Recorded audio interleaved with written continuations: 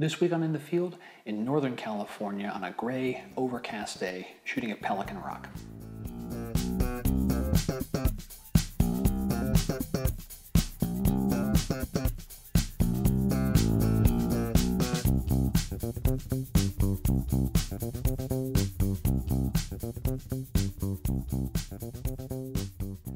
Hi everybody, my name is Scott Davenport, and thanks again for joining me on In the Field. Before I get into today's episode, a small request. If you have been enjoying these In the Field and In Post episodes, please subscribe to the YouTube channel. And if you've already subscribed, thanks very much. And if you've already subscribed, can you tell a friend? It's great to see the audience growing week after week, and that's a real big source of encouragement for me to keep coming back and making these videos again and again. With that, let's talk about today's shoot. So I'm back in the California area. I'm on the beaches again, and this week shooting just north of Davenport, California, at a place, well, it has a place called Pelican Rock, but it's part of the Greyhound County State Park. And it's a nice location. I had really high hopes for this shoot. It was a new location for me. I'd not been there before. And the forecast was partly cloudy skies, and I live for those days because those are the ones you get the brilliant sunsets. And it was in an area called Davenport, California, and that should just be good for me, right? Well, it didn't work out exactly how I'd hoped. Let me show you where this is on the maps, and then I'll show you some footage from the outing. So if you're not familiar with the San Francisco area, here's San Francisco, about halfway up California's coast. And down here in this area, a little north of Santa Cruz, is the city of Davenport, California. If I zoom in, there it is. A little farther north along Route 1, you get to an area called the Greyhound State Park. Let's switch over to the satellite mode. And let's see, that's the beach there. Let's zoom in a little bit farther and skim our way up the coast. We should be getting into the area now. Here we go. So this is so-called Greyhound Rock, and then there's this little patch of beach, and this is Pelican Rock here. So zooming in, and I'll switch to 3D. You can see there's quite a bit of a drop-off there. And so I had hoped, the sun setting off to the west there was some, quite a number of opportunities. These nice rocks here, there's some nice rocks in the foreground here. You've got some areas of beach, and this just looked like a great place to get out and shoot. I've just arrived at Greyhound Rock, a little north of Davenport, California, and I'm still up on the bluffs taking a little scan here. The partly cloudy forecast turned into completely cloudy as I was driving over the hills in from Santa Cruz. It's just a wall of clouds just rising up from the ocean, and now it's completely engulfed the sun. It's still an hour before sunset. So I am going to be milling about. I'm going to search for compositions about shape, about form, thinking monochrome. Certainly I'm not going to be getting a lot of color in the sky today. It's down to the base of the beach, and here is the very large Greyhound Rock. And then scanning the beach, looking down toward the south, there's a couple of other smaller collections of rocks on the other side of this little cove. Let me zoom in here a little bit. These look intriguing. One of them on the far right here actually has some type of archway, and there's some other foreground things there. That's interesting me a little more. That gives me more to play with as far as foreground, midground, background. Something I need to be aware of is the access point. Looks pretty passable right now. The tide is coming in, so I'm going to walk over there, check things out, so make sure I don't cut myself off, because I still have at least another hour before the sun's completely down. The good news is, because the light's so dim, I may be able to get my shooting done a little bit earlier than sunset, since sunset's not going to yield me a whole lot. I've made my way down to this side of the beach here, and certainly there's much more interesting foreground subjects, and even that pass to the other side of this hill here doesn't look too bad. I'm going to stand this side, though, and play around with a few compositions. One thing I noticed with the water, there's a pretty nasty layer of dirty foam on the top.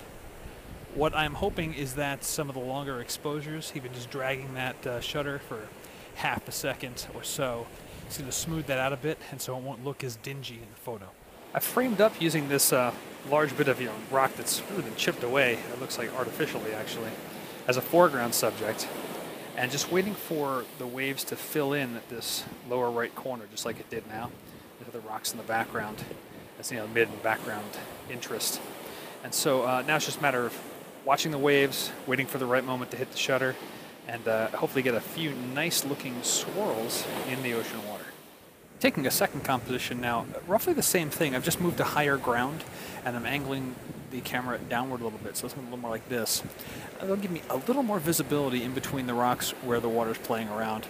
And I'll just take a few frames and then move on to something else. Just a quick experiment. So on my drive there, it became evident really quickly that I wasn't going to get the sunset that I had hoped for. There was just this massive wall of clouds. Even before the footage you saw there, you saw everything looked just very, very gray. As I was coming up over the local mountains heading towards Santa Cruz and then up north to Davenport, you get these views where you can see the tops of the clouds, and it's just this 150 foot wall of clouds that descend and land on the horizon. So there was little chance that the sun was going to be able to peek through and survive that. But that meant my mind could shift its thinking even before I got to the location. So I'm not going to get a brilliant sunset. I'm going to be downplaying the sky. I'm going to be looking for things that are more about shape, about form, maybe swirls of water, things along that nature, possibly even going as far as going to a black and white or a split tone or more monochrome type photos. And that helps shape how you're going to approach your shoot. This is one of the things I talk about in my 10 tips for shooting seascapes book. The weather you can't control, but what you can control is how you approach the shoot, and you can find something to go and make a good photo. Let me show you a few of the images that I've taken. I haven't processed any of these yet, but I can give you an idea of what I chose to shoot and what I am probably going to work on first. So over here in Lightroom, here we go. I've got a bunch of them, and this is the Greyhound rock here, and I was trying to balance something on the left of the frame, something on the right of the frame, something in the lower third, mid third, and then the upper third, just practicing composition. Same thing here, something to lead into the frame. I mean, these are kind of ugly bits of seaweed, but this was compositional practice. As much as Greyhound rock gets the billing for this location and the name of the park, it's kind of boring looking. It's really just a big lump of rock.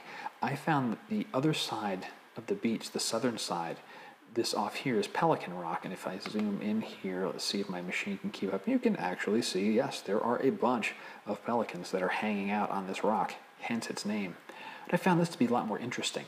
Again, using this as a compositional study, changing up a little bit, changing my positions, and doing several shots to catch the water doing different things, and then finally shifting for as this was close to sunset, nothing broke in the sky, but just playing with the longer exposures. These actually feel a little underexposed, so there'll certainly be some work I need to do with the exposure on these. And I think looking through these, I'll probably work on this one first. I like this sweep of water, I like this crash of the wave, and depending on how this turns out, I may blend in elements of this photo, this wave here, and have this rock peek out a little bit more. This is more buried in the water. So the tip of the week is to stay nimble. I've said this before and in the field, and it was never more true than on this shoot. You can't control the weather, like I said, but what you can control is your approach to the shoot, what you decide to seek out. It might not be what you wanted or had planned for, but there's always something to be found. And that is the tip. Just don't get discouraged. Experiment, try something different. Just make the effort, go out and shoot. And ultimately, it's supposed to be fun, right? That's the reason we probably all started making photos. We found enjoyment from it. And these kinds of opportunities, I guess that's a really good word, opportunities. Looking at, the weather didn't work out how I wanted, it became an opportunity to try something else, to do something different, or just to reconnect with the joy of going out with a camera. That is it for this week in the field.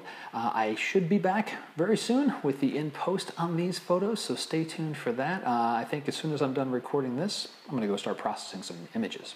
In the meantime, if you have questions, please reach out to me. You can contact me through my website. If you're a new viewer, thanks very much. I hope you come back and enjoy some future episodes, and there's a bunch more on the channel that you can check out as well. Until next time, my name is Scott Davenport.